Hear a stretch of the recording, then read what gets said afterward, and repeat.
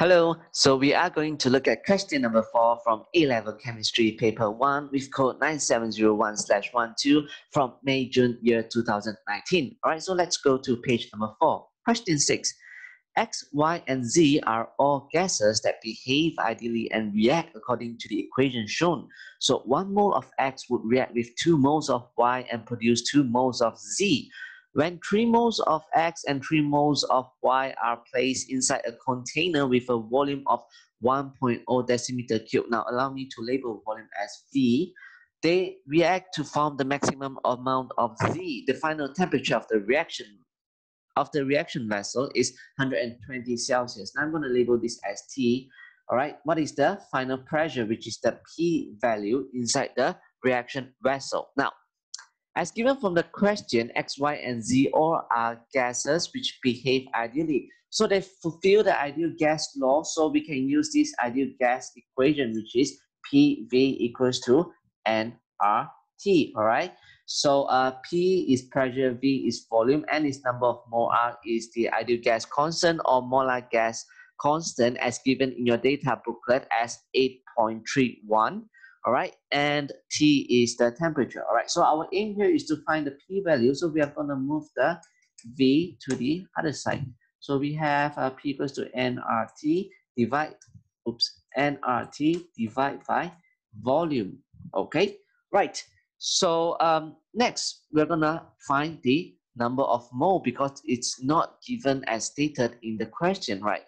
So in order to find the number of mole here, we're going to look at the mole ratios for the products and also for this product and also the reactants here. All right. So first of all, now from here we're able to see that 1 mole of X would react with 2 moles of Y and thus produce 2 moles of Z. Right. Now the question say it is given 3 moles of X would react with 3 moles of Y. So from here, we are needed to find either X or Y, which one is the limiting reactant, all right? Which one will be used up first, all right? So from here, if let's say maximum, we're going to use up a total of 3 moles, right? Based on this ratio, 3 moles of Y would only react to half, okay, which is 1.5 mole of X, okay, because the ratio is 1 to 2 between X and Y. Right, and they will produce a maximum of 3 moles of Z. All right, so now the total amount of Y has all been used up. So what is balanced? What is left behind is 1.5 mole of X, right? So at the end of the whole process, there is 1.5 mole of X plus 3 moles of Z. So in total, the number of mole becomes 4.5 mole. That is the end value that we are looking for. Now, in case if you're still asking, now why do we need to add in a 1.5 plus 3 here? Do bear in mind that everything happens inside a container. It's inside a closed system, all right? So whatever gas that is left in the container must be taken into account as these gases would also exert pressure which contributes to the final pressure. That is why we have to take into account of 1.5 mole of the leftover X mole and also the 3 moles from Z. All right. So from here, we would have the complete information now.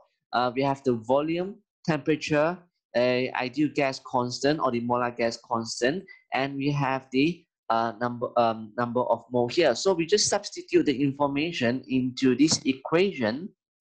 All right, and we cut off the same units here, and in the end we will have a 1.47 times 10 to the power of 4 kilopascal. Now change this kilopascal into pascal, okay, where we have 2 times with 1000. In the end we would have 1.47 times 10 to the power of 7 Pascal, okay, which is the answer is C.